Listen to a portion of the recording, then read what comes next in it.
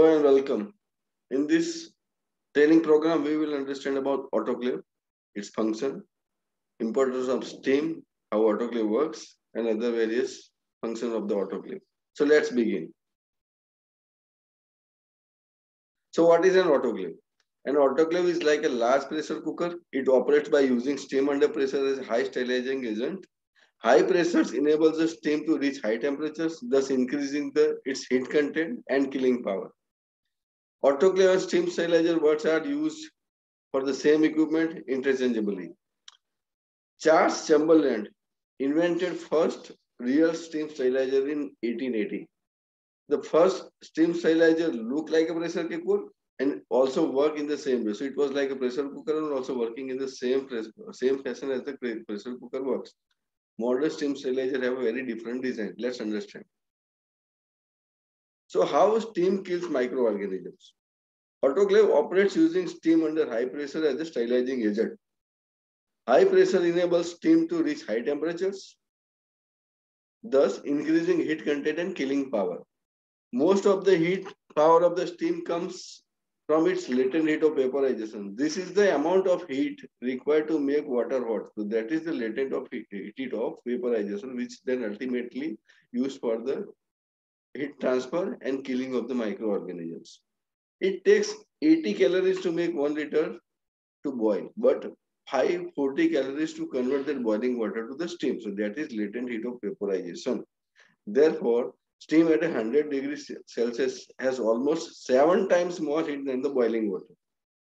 Steam is able to penetrate objects with cooler temperature because once the steam contacts a cooler surface, immediately it condenses to water, producing a concomitant 1874 degrees in the steam volume. So steam comes, steam transfers the latent heat of vaporization, it cools, which creates a negative pressure into the chamber. It draws more steam to the chamber.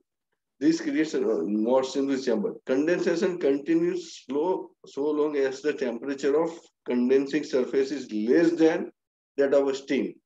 Once temperature equilibrate within the chamber, a saturated steam environment is formed.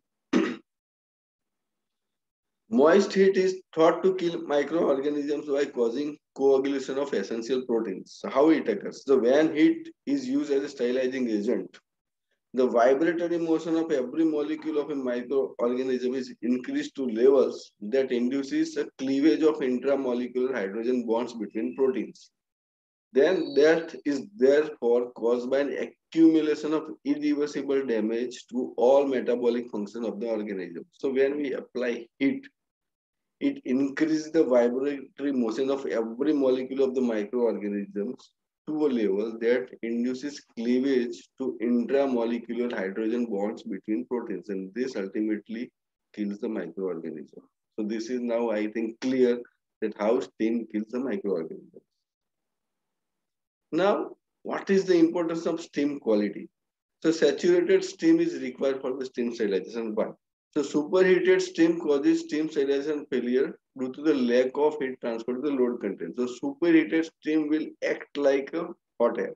It will not contact to the surface, not transfer heat, latent heat of vaporization to the content, and then it will just touch and go like dry air or hot air. And by this, the latent heat of vaporization will not be transferred. Unsaturated steam contains water droplets, lacks sufficient heat. Unsaturated steam has a water droplet, so it will not have sufficient heat for the steam sterilization, causes weight packs in the load. It will cause weight packs, means water will be transferred to the content and it will make the contents wet, but it will not sterilize it. So what are the measures of steam quality, which are as follows? So first is non-condensable gases, NCG. So what is NCG? Air and other gases within the steam which do not condense under the conditions of the steam sterilization prevent the attainment of sterilization condensation in any part of the load. So these are the non-condensable gases into the steam. They will not condense, they will not transfer heat So if the content of this NCG is high within the steam, then that will impact the cooling or heating efficiency of the steam. The limit is less than or equal to 3.5%. There is a sophisticated instrument comes which can measure the steam quality. Now comes to the superheat. What is superheat? Steam whose temperature at any given pressure is higher than that indicated by the equilibration curve for the vaporization of water, and the value is less than or equal to 25 degrees. So this is superheated steam where the temperature is higher than the equilibration curve. Dryness value. The dryness is a fraction of measure of the amount of moisture carried by the steam being supplied and used for the sterilization. So how dry steam is. It sounds strange, but steam should be dry. If more of water droplets, then the heating capacity of steam will be less. So dryness fraction is the measure which is the amount of moisture carried by the steam being supplied and used for the sterilization. The value is 0.90 to 0.95. And contaminants. So clean steam should be tested as per the European Pharmacopoeia or as per EN 285. So this makes the clear what is the importance of what is steam quality and how why it is important. Now let's understand why air must be removed in the steam sterilization. Air does not mix readily with steam. Air will not mix with the steam. Air is heavier than the steam and sinks to the bottom of the chamber. So if there is a lot of air within the chamber, then your bottom will be occupied by the heavier air and that part will not be sterilized.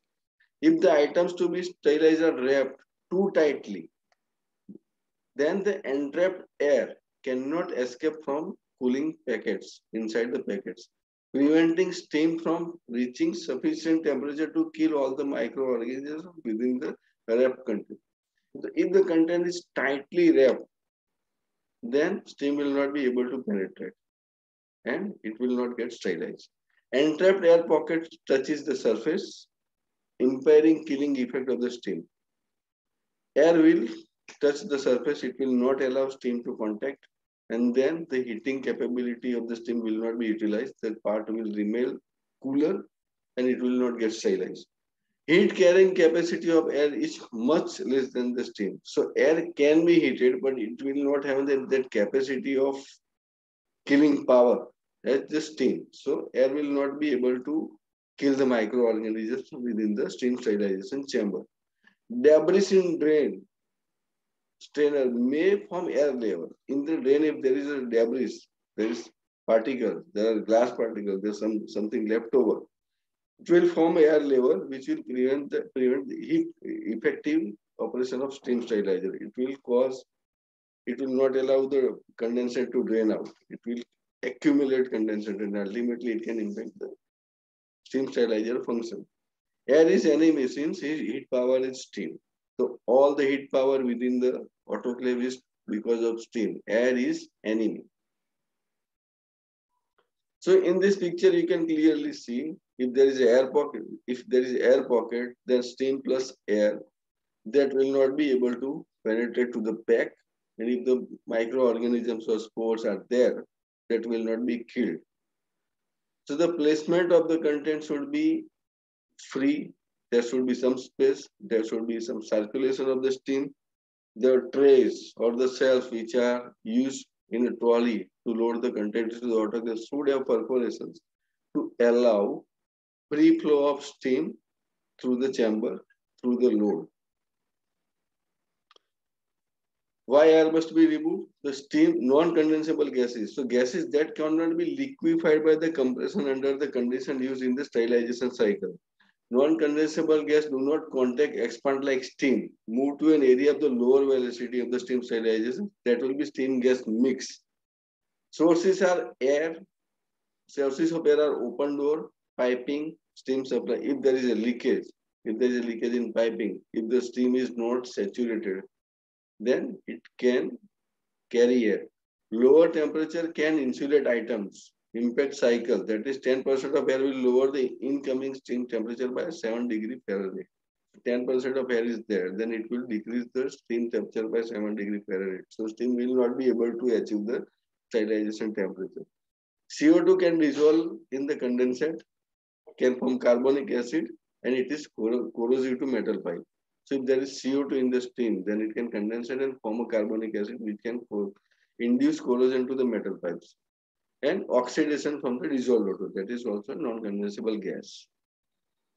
Wet steam is a concern. Why? If steam is not saturated, if steam has a lot of water vapor, then wet steam has a less energy than dry steam and it can cause wet loads. The packaging used for the sterile products, bacterial retentive properties will be adversely affected by the moisture. The package, the wrapping paper, the biodegradable paper, the protective paper, what we call. If wet steam is there, then it will wet that paper and will affect the penetration of the steam. And this is caused by the improper header or steam supply. If the steam supply is not proper, the steam generation is not proper, the entire distribution is not proper, if there are no baffles to remove condensate, then it can have a water droplets and it will cause the wet steam. Equilibration time. So what is an equilibration time? So as per EN 285-2016, equilibration time is the period which elapses between the attainment of the sterilization temperature at the reference measurement point and the attainment of the sterilization temperature at all the points within the load. Equilibration time is fixed based on the chamber size. So if your chamber size is less than 800 liters, then equilibration time is 15 seconds. If the chamber is more than 800 liters, then equilibration time is 30 seconds. So let's deeply understand. Period which elapses between the attainment of the sterilization temperature at the reference measurement point, where we are controlling our temperature sensor for the cycle, and attainment of the sterilization temperature within the all point within the load. So your reference measurement point is there where sterilization temperature is achieved. Then once it is achieved there, then all the load items within the chamber should attain sterilization temperature within 15 seconds or the 30 seconds based on your chamber size. Now, what are the uses of autoclave? So autoclave is used for the aseptic operations where aseptic filling is done. So we have to sterilize filling assembly, which includes filling needles, tubings, which are used for the product filling. Components for filling filtration like vessels, filtration vessel, holding vessels, containers, glasswares, sampling bottles, which are used for the to ensure the sterility of the product. Garments in the grade B area, we have to have sterilized garments. So garments, rubber stopper, since they are coming in direct contact with the product. Aluminum seals, since we are sending it to the grade B area, there has to be sterilized. Filters, product filters, silicone tubings, hand gloves which are used. Documents and hand gloves, isolator gloves, or when we have filling wraps and wraps gloves has to be sterilized. Documents and label which are going inside should be sterilized. Components for environmental monitoring in aseptic areas. Components for area sanitizers like buckets, sponge mops. So in grade B, whatever you are sending, and if it can be sterilized, it has to be sterilized. That is the expectation from the regulators. Wipes, sterilization bottle, etc. Accessories like forceps, tools, spanners, clamps, biodegradable blippers, and there are many other items which needs to be sent to the grade B area, sent to the aseptic filling environment, and it has to be sterilized. So this is my practically the first session on the autoclave. I have much more to say, but I don't want to make a very long session. So I hope this will be helpful and I'll making more videos on the same topic. Thank you. Thank you for listening. Goodbye.